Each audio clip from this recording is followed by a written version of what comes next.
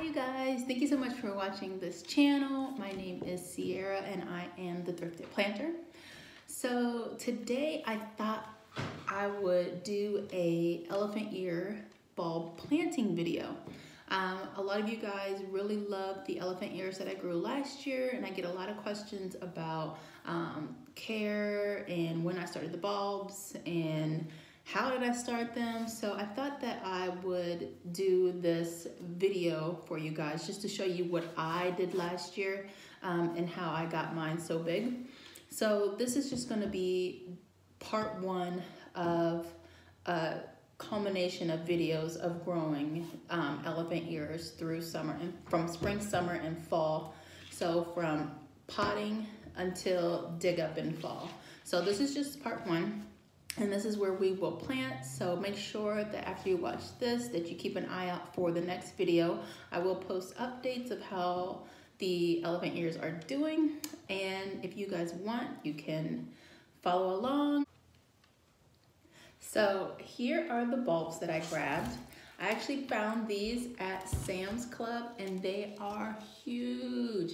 Look how big they are. They are giants. These are much bigger than the bulbs that I started last year. And I found these like deep in the back of the shelf. So I was like down on the floor digging, looking for the biggest bulbs. So let's go ahead and cut these guys out. These are the magnum size bulbs. I'm gonna cut this off so you can see. So these are the magnum size.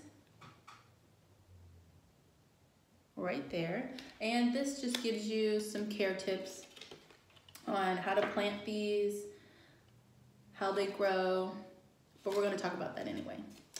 All right, so let's cut these guys out. And I actually brought a measuring tape so we can measure them because they are huge and I just need to know how big they are. Come on. All right. So here, oh my gosh, look at this. This is huge. It's already got some growth up here. I can see some green poking out. You see that? Huge. So sometimes with elephant ears, people, including myself, struggle to find which end is the end that should be planted up. This one's kind of obvious. It's this right here. See that green growth? That's where you would want to plant this upright in the pot. Down here is where the roots will come out of the sides of the bulb. There's also some nodes here. This will actually form more branching upwards, more foliage from the sides, but the roots should come out around this area.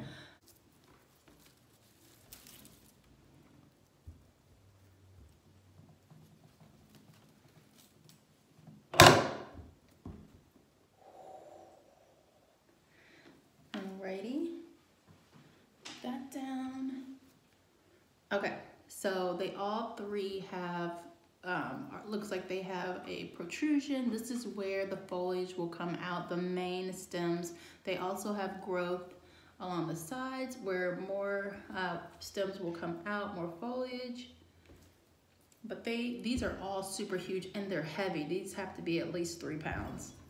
All right, so let's go ahead and measure. Let's do this. Let's see if this will look better.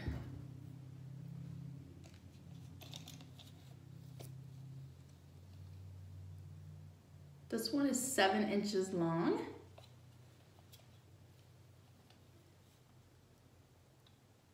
This one is 7.5 inches long.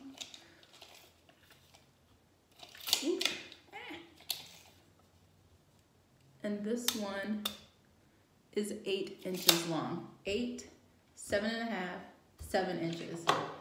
They are huge.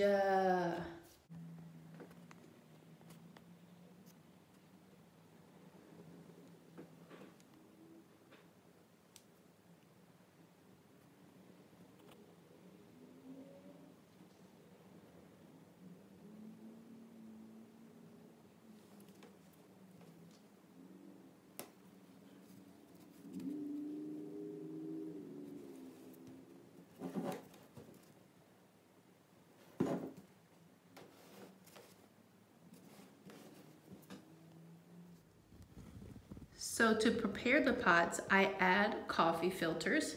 The coffee filters help to keep in the soil during watering. After I add the coffee filters, I go ahead and I start adding soil.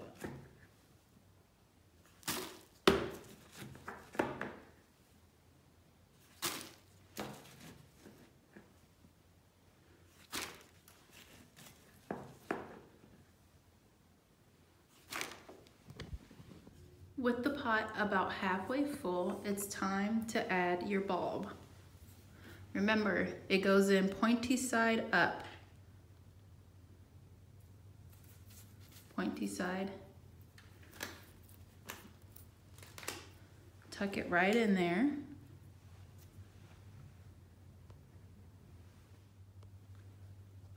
Once you've got your elephant ear all tucked in, go ahead and fill up the pot with soil. Once you finish planting your elephant ear, it's time to water it in.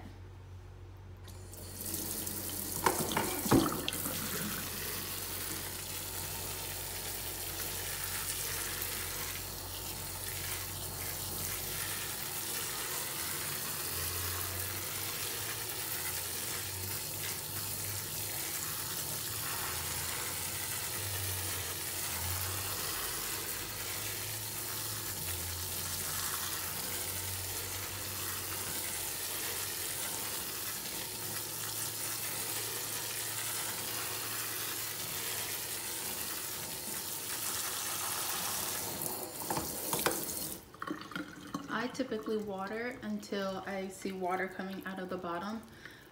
This is the first water, and I do not water this fully until I start seeing growth above the soil. So one thing you don't want to do is you don't want to rot your bulb by keeping the soil too wet.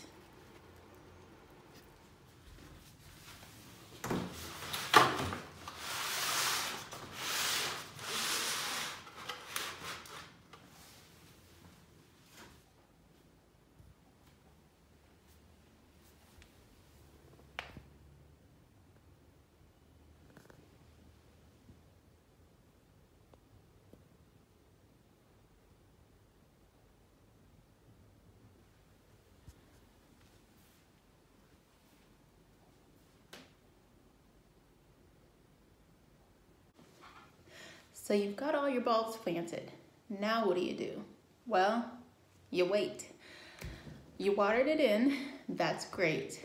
Don't feel like you have to give it a deep watering every week or every other day until you start seeing that growth above the soil. The reason being is because if there's no foliage, then there's no way for the plant to photosynthesize and use up that excess water in the soil. That's the quickest way to rot a bulb is to keep it in soaking wet soil. So just be mindful of that.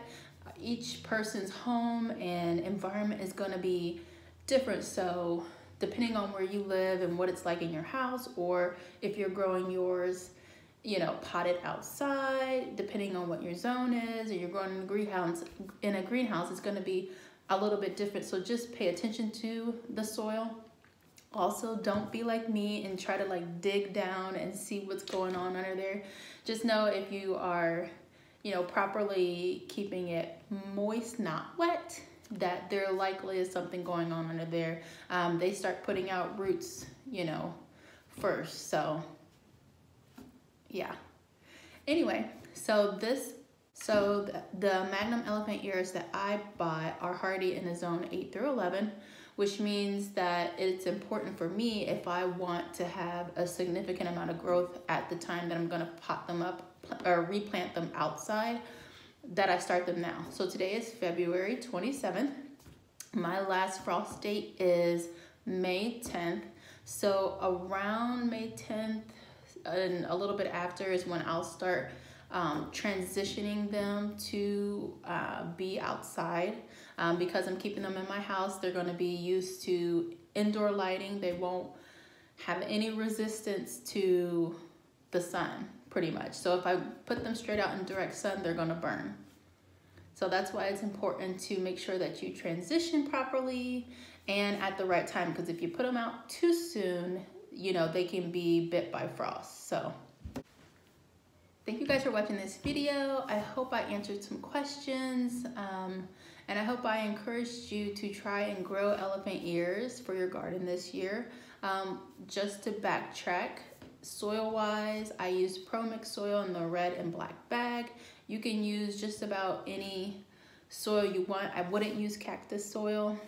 It's too sharp of a drainage for elephant ears. They like the soil to stay moist but not wet.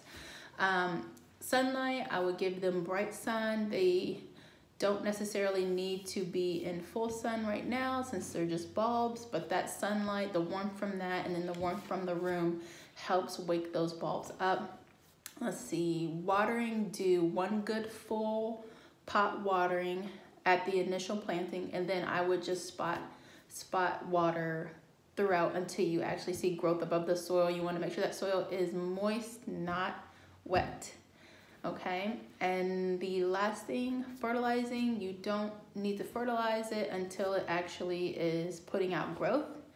And I mean, they're pretty much like, they take care of themselves. You know, you just put them in the pot, that first water, and then wait. If you see that the soil dries out a little bit on the top, go ahead and, you know, use a watering pitcher and water it a little bit, but I would not water until water comes out of the drainage holes. That's probably a little bit too much, but all right. So leave me some comments in the comment section. Don't forget to subscribe and like and share, and I'll see you in the next video. Bye.